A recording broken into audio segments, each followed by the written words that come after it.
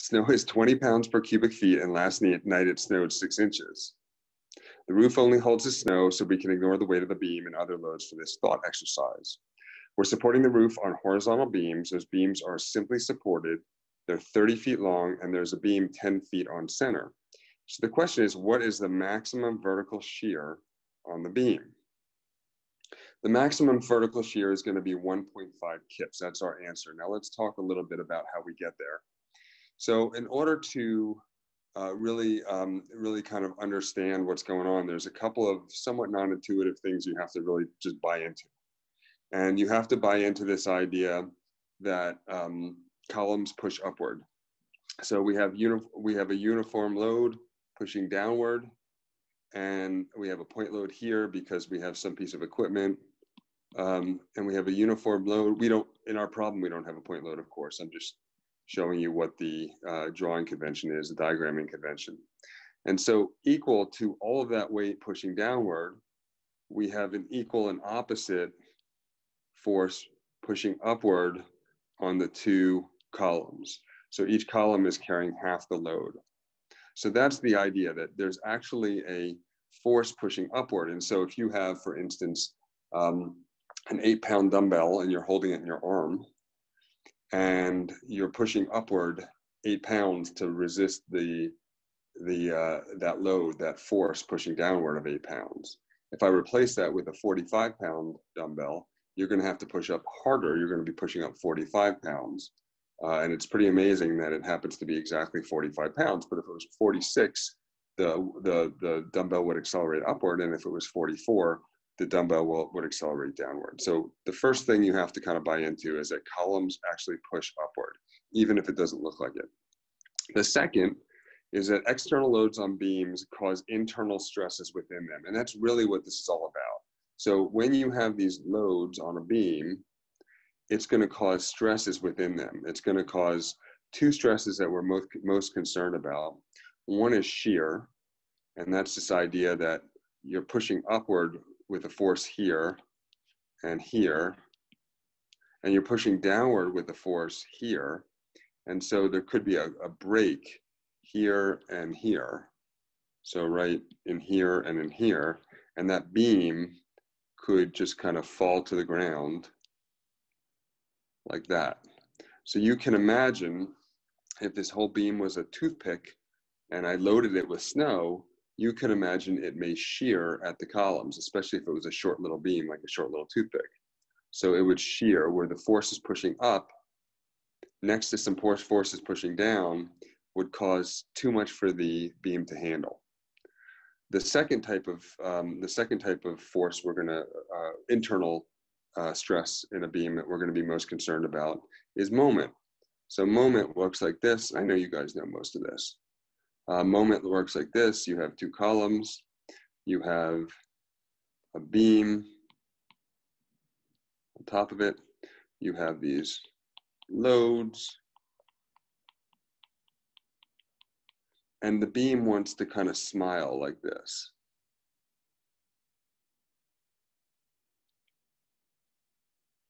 And when it smiles like that, you can see how there's going to be a crack forming at the bottom right here. So you can see that it wants to pull apart right there. And incidentally, it also wants to push together on the top of that beam. And so there's only so much that beam can handle. And again, you can imagine if we had a beam that was the diameter of a pencil and we loaded it like a normal beam, it might start, and especially if it was a longer beam, that may be what governs the break. In other words, the failure may happen somewhere at mid-span, and it's going to happen as the bottom cord kind of rips apart and the top cord smushes together. So that's number two, that external loads on beams cause internal stresses within them. And number three, and that's what this today is really about, is that these internal loads can be described by graphically clever but non-intuitive graphs. So the shear diagram is actually a beautiful way to express something. It's just not totally intuitive or obvious until you get good at it. And some of you guys are probably good at it, and some of you guys are probably not. So let's start with the idea of like, when does shear matter? Well, shear matters, as you might imagine, when you have a huge force pushing down and you have a huge force pushing up that isn't quite axial, it's not quite aligned. So we might have a tower building here, and we have a bunch of horizontal beams, and we have a bunch of vertical columns, and each of these columns is kind of putting a force down into the ground as such. And then we have this one, but we decide that in the basement where the parking garage is, we want to move this beam, or sorry, this column over just a little bit, this red one.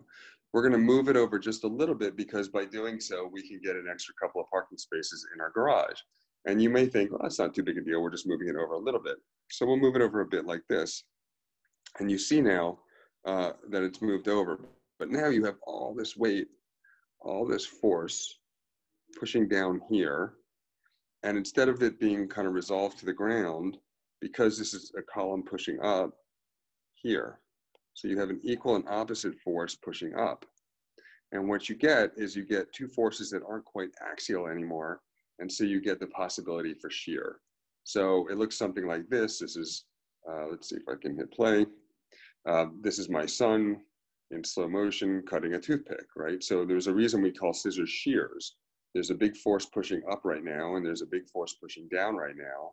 And it's just gonna cut and kind of slice off. And so we're afraid that will happen with our beam.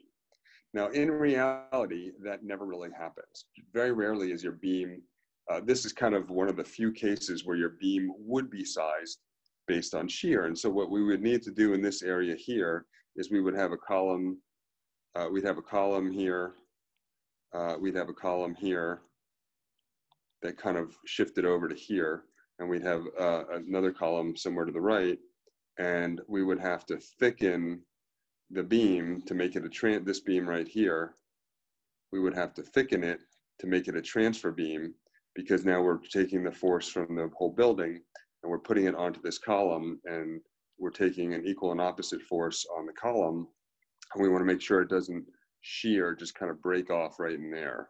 So there are situations where a shear will actually, the shear force will actually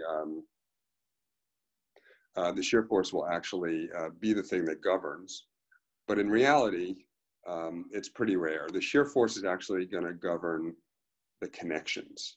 And in fact, from a structural engineer point of view, the connections are much more important than the beam itself, because buildings don't fail with their beams. Their columns don't fail, their beams don't fail. When they do fail, it's the connection that fails. Now, we as architects are more interested in the thickness of the beam, because we have to deal with, you know, running ducts around them and underneath them and so forth. So from the architect's point of view, what sizes the beam is most important. But just know that from a structural engineer's point of view, they're much more interested in sizing a column. And 99% of beams are not going to be, their depth is not going to be sized based on shear. Now, of course, we don't want 1% of our beams to fail, so shear is important. It's just not important maybe in the way that you thought it might have been. So our question said that we had beams that were 30 feet long and beams that were 10 feet on center. And it said it snowed a half a foot. So if we pick, say, this beam right here, so it's 30 feet long, 10 feet on center. And if we pick this beam right here and we just pick one linear foot of it, we get something where that beam is taking care of the loads. It's taking care of the distributed loads, which are sending their weight back to the beam on 5 feet on either side of the beam. And that's how, because this is 5 feet on either side of the beam, it works out to be 10 feet. So as I'm sure you know, the fact that beams are 10 feet on center means that their midpoints are also 10 feet. And so we're going to be taking care of a load that's 5 feet on one side, 5 feet on the other, or 10 feet long in general. And our area that we're most concerned about right now is 1 foot wide. So we're trying to figure out how much weight, how much load is on 1 foot wide portion of the beam. All right, now we know that snow is 200 pounds per linear foot. I'm sorry, per cubic foot. Which means that if you just kind of look at our diagram, that we have, well, it looks like we have about 10 cubic feet 10 cubic feet. So we have 10 cubic feet.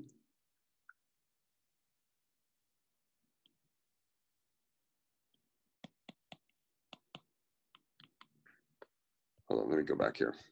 I think it's 20 pounds per linear foot. 20 pounds. It's 20 pounds per cubic foot. I knew I did something wrong. All right, we have 20 pounds per cubic feet, and we have 10 cubic feet because we have 1 foot wide by 10 foot long. So that's going to give us 200 pounds per foot at 1 foot deep of snow. But we only have a half a foot deep of snow. So we're going to have to cut that number in half. So we'll divide that number by 2 because we have 6 inches of snow, and we get 100 pounds per foot. Now, as always, don't just look at that as a number. That's actually a thing. Like, that is actually a real life thing. So what does that mean? That means for every linear foot of distance on that beam, we have 100 pounds, and we need to kind of deal with that. So how are we going to deal with that? Well, we say, okay, we have 100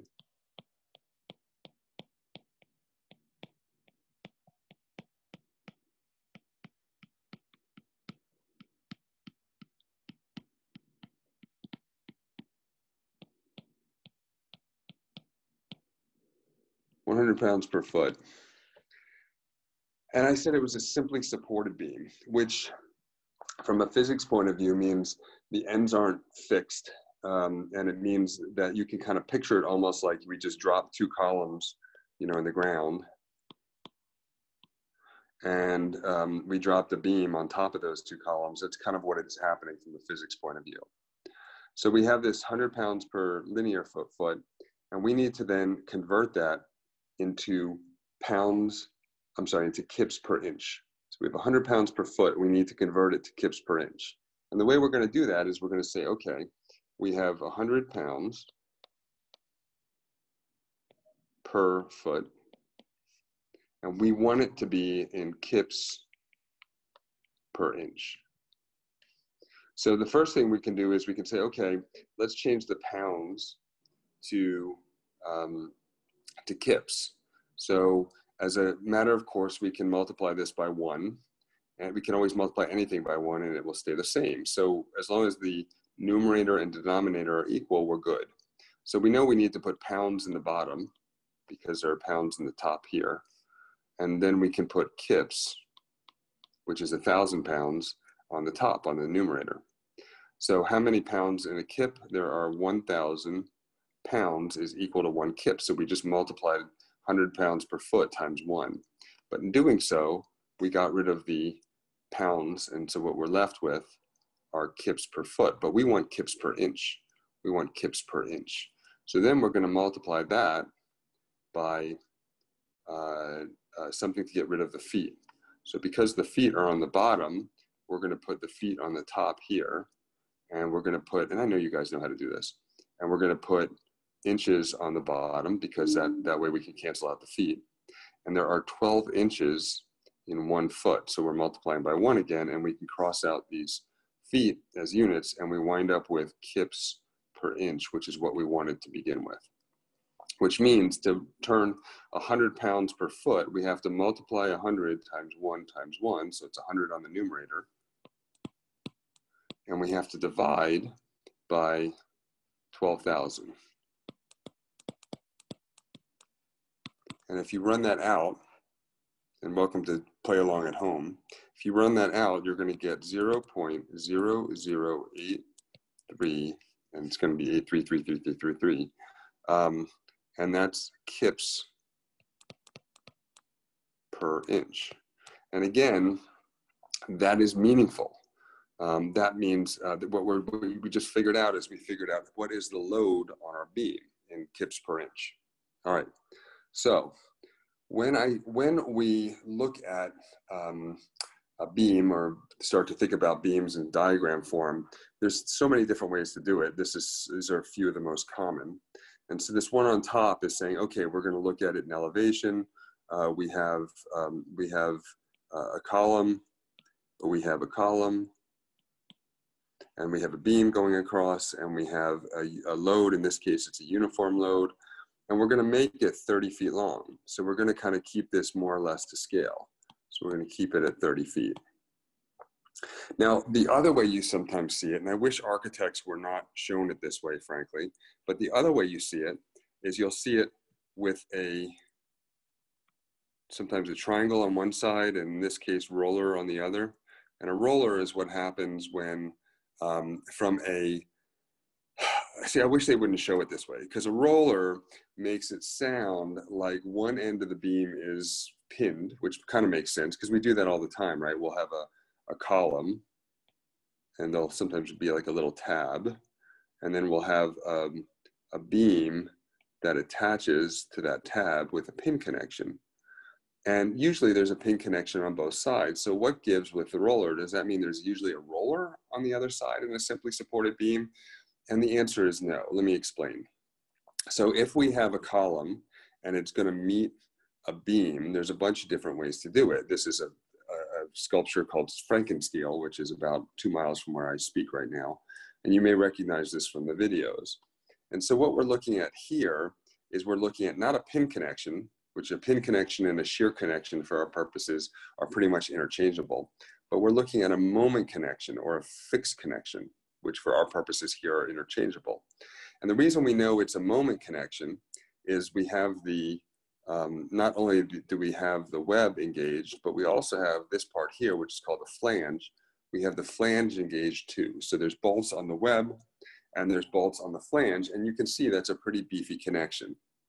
And likewise, this one here, it has just two bolts on the web, but it's also, if you look here and here, it's got a welded connection at the flanges. So again, in the case of this one, if there's a deformation in the beam, if the beam gets loaded, it's going to kind of pull the column with it. But in most situations, although surely not all, not even close to all, but in many situations you deal with, you have a pin connection or a shear connection. And in that sense, typically the way that looks is the web is engaged, in this case with 3 bolts, but the flange is not. Now, what does it mean to be a pin connection? Well, what I want you to do is I want you to take your arm, and I want you to go, it's okay, nobody's looking, you're all at home. I want you to hold it out to the side, like slide it out to the side on whatever surface you're on, so a desk or a table, so that your hand is resting on the table and but your arm is outstretched to your right or to your left. All right, if you were to make the table disappear all at once, if I snap my table and the table disappeared, what would happen to your arm? Well, if your arm would flop down to your side, then your shoulder is a pin connection or a shear connection. If instead, by making the table disappear, your arm would actually stay there, in other words, go ahead and now with your muscles make it so that even though it's resting on the table, if you made the table disappear by snapping your fingers, your arm would stay horizontal or near horizontal. Well, then that's a moment connection. Now you think, well, why not just do moment connections everywhere? Well, there's several reasons not to, but one of them, and probably the most compelling, is that it turns out moment connections are more expensive than shear connections, and not by a little bit. You would think a few extra bolts or a few welds would not make a big deal, but it turns out having really expensive welders, the kind that deal with cranes and work, you know, hundreds of feet in the air, they're very expensive, and having them weld each one as it goes up and shim it into place and kind of bang it, and it turns out to be a very expensive proposition. So typically what we'll do is we'll have shear connections, and then we'll have some kind of a shear wall or cross bracing to make sure the whole thing can resist lateral loads that come from seismic or from wind. Anyhow, you may also be confused, and you'd be forgiven if you were. This doesn't look like a pin connection. There's 3 things in there. You know, the way that I think of a pin connection, I think of your beam is here, and your column is here, and there's some kind of a thing that comes out, and then there's just one thing, because one thing means that this would just rotate down if you remove the desk from your hand. And so to me, it seems like if there are three things like we have here, those three things should really hold the beam up. And the answer is yes, in theory, but in practice, from the point of the view of the beam, which is like super long, having those three bolts, one right on top of the other, from the point of view of the beam, if the flange isn't engaged, from the point of view of the beam, it is like a pin connection. So even though it's not like a pin, it's at the scale that we're looking at in the photo, from the point of view of the beam, that's pretty much like one point, and everything can pivot. So if you took away the other side and you loaded it, it would pivot down. And this is another version of a pin connection or a shear connection. You'll note the flanges are not engaged, and you'll note that the web is bolted with an angle. It's bolted to the column, and it looks like a rivet is keeping that angle onto the beam. All right, now back to the roller. So when I hear roller, I kind of think of something like this. This is a roller that is actually underneath a multifamily housing building and somewhere where there's seismic danger. So we do have rollers that we use on buildings where the whole building is manned, and you can kind of see them there if you look carefully. There's some going in the XY dimension here, and there's some going in the, I guess, YZ dimension there. And the whole building is allowed to then roll back and forth. So as the earth shakes in an earthquake, you can have the rollers sliding back and forth, and the building will be essentially less brittle and less likely to buckle, and we can save some property, and more importantly, we can save some human life. So when we look at this idea of a roller, we actually, if you looked at it in construction, you would probably find that it looks more like a pin connection. It looks a little more like a shear connection.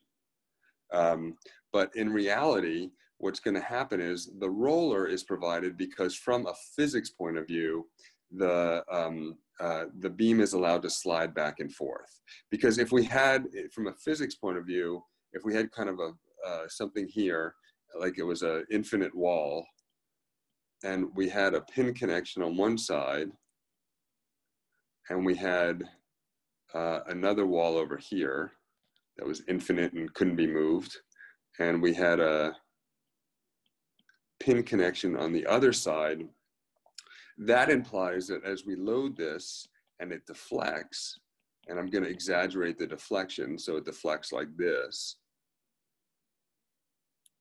like that, you can imagine that it can't deflect like that because that's longer, and this whole beam doesn't want to pull longer. So it's almost being held taut by these infinite walls, when in reality, more often, we have a column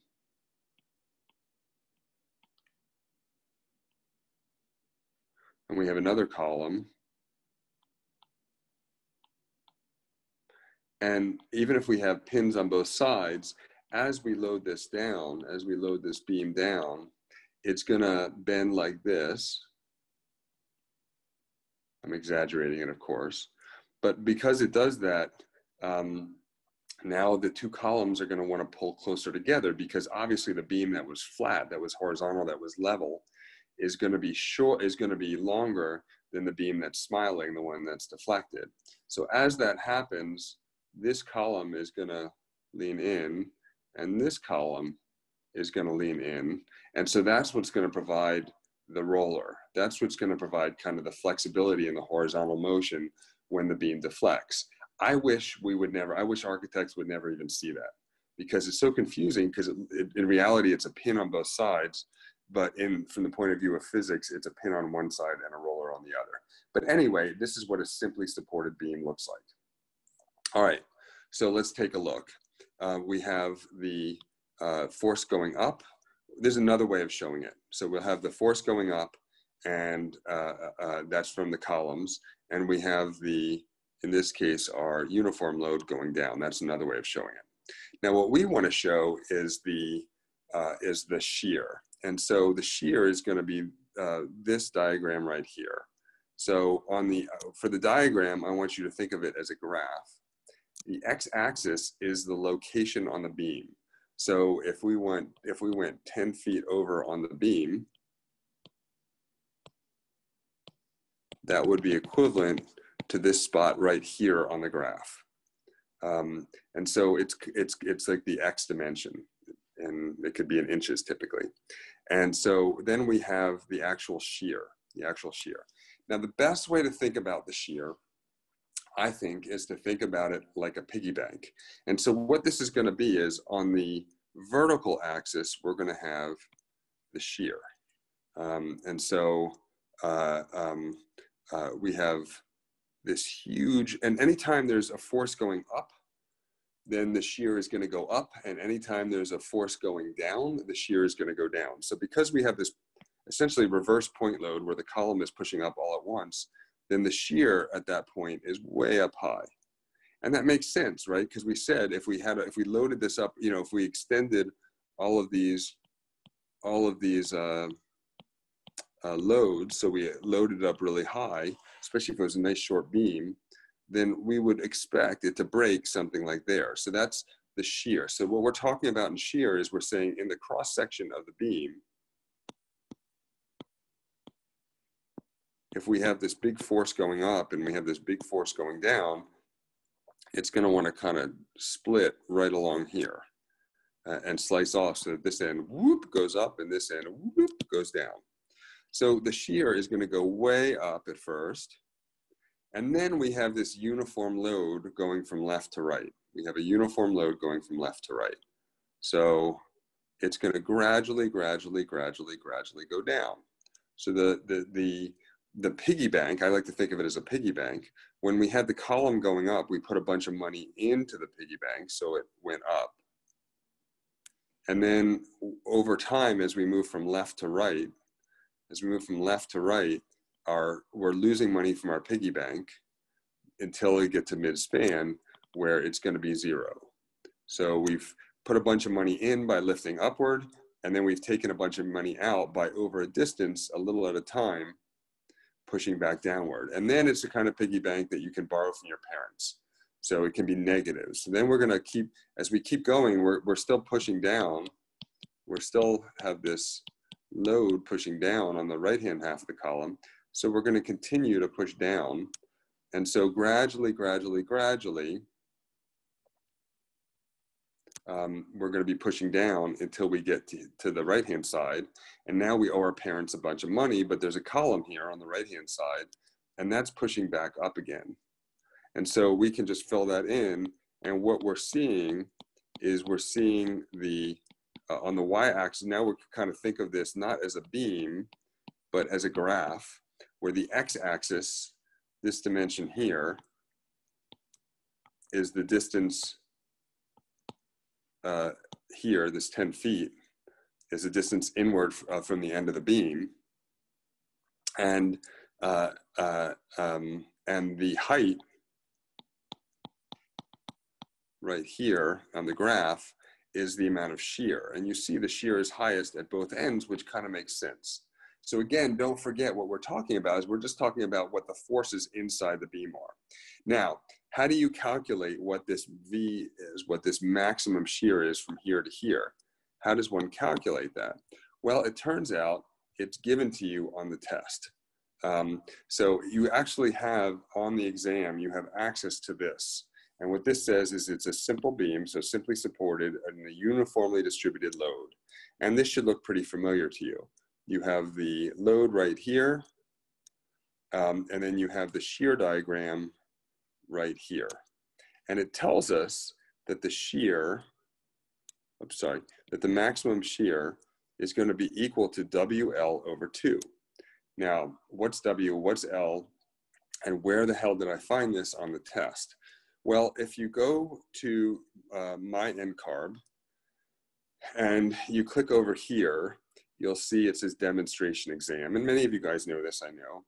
And then it's kind of giving you the beginning of the exam, what it really would look like to sign up for it. So you click next there, and then you're tempted to click next here, but it says, no, return to the exam. because it turns out you have to agree to all these things, like I'm not going to share with anyone, I'm not going to hold NCARB harmless. And then you save next, and you go, and the exam actually starts. And you can see, if you move your cursor up here, you can click on references. And when you do that, you have acoustics, you have electrical, you have HVAC, you have plumbing, and you have structural. By far the most content's in structural. And then in structural, you have typical beam nomenclature, beam diagrams, and formulas, and you can click on that. And then, lo and behold, what you have is the first one. I kind of skipped over it, but if I go to the next slide, the first one, let's do it again.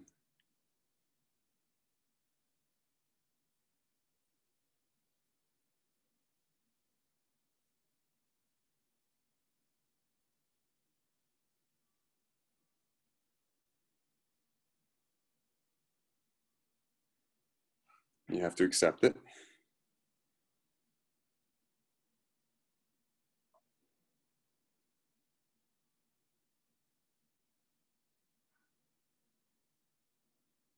Click on references, and click on structural.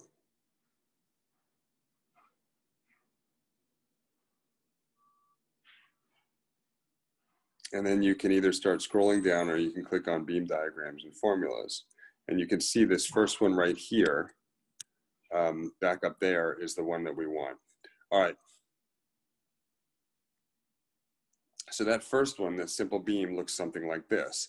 And it tells us that this V is the maximum vertical shear, and it's equal to WL over 2. And you can look in the, there's kind of an explanation in the exam, in the references. There's an explanation that will tell you what W is and what L is. And note that this L looks a lot like, believe it or not, that number right there is an L, but this one right here is an I. So to note that the W and the I look a lot alike, just something to keep in mind. Anyhow, so we want to figure out the maximum shear is WL over 2. And W is the uniform load. So you remember our W, we figured out this W is 0.00833333, and that's in kips per inch. And L is the length of the beam, and you'd be tempted and forgiven if you did this to say, oh, the length of the beam is 30 feet, and put in 30 there. But everything, unlike some of the other things that we look at, like in plumbing or in thermal, there's no handy constant that can kind of make all the disparate,